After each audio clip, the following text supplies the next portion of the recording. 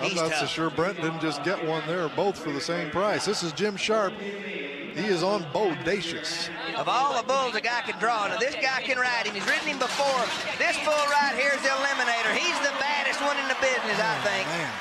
Jim Sharp is jerked loose and bucked off. Bodacious is a handful. What is it about the bull, Donnie? Just big and strong, unorthodox, and, you know, you just got to be lucky to ride this bull. I mean, he has no pattern. Tough Hedeman rode him. Jim Sharp has rode him. And we had one other guy ride him at Denver, Leg Stevenson. Only 3 times that I know of this bull ever getting ridden. And that's in about 4 years of competition, and he's at every one of these bull ridings. Just a lot of power. Big, strong bull.